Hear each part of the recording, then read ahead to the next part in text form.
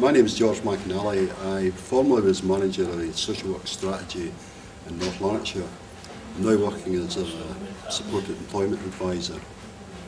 What I'd like to see Getting Life achieving is providing information to service users, to people who work in the field of supported employment. Information that enables them to understand and to appreciate that it's not difficult to get a job.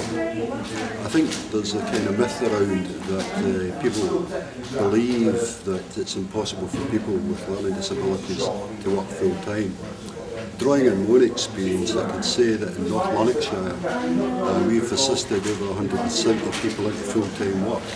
People who previously maybe spent a life in day services who are now part and part of a workforce fabric. And if we can do it in North Lanarkshire, then I'm quite sure that it's something that can be replicated throughout the rest of the UK. So I would hope that this event would perhaps furnish people with information, the tools and the encouragement to go forward and to get full-time jobs for people with learning disabilities.